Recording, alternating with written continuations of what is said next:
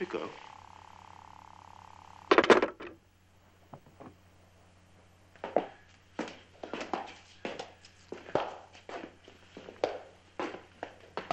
I catch you on the landing, and in the renewed struggle, I shoot you.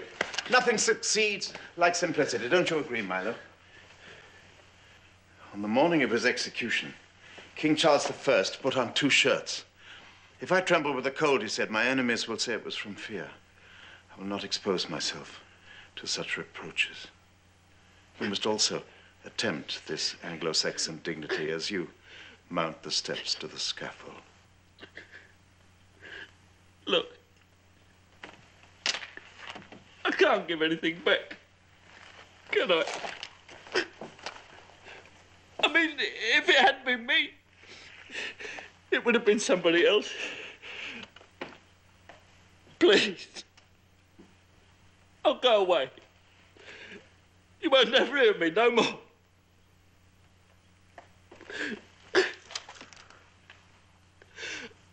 Why, Andrew? Why me? Don't snivel. I must know why! I'm amazed you have to ask.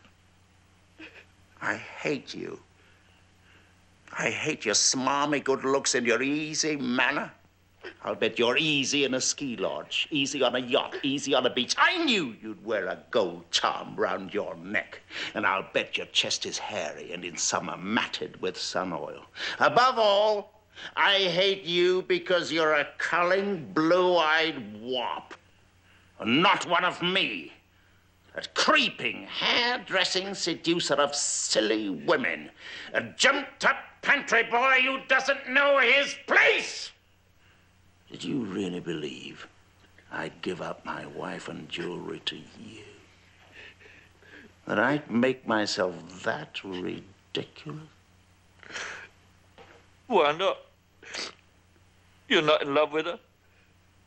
Whether I love her or not, I found her. I've kept her.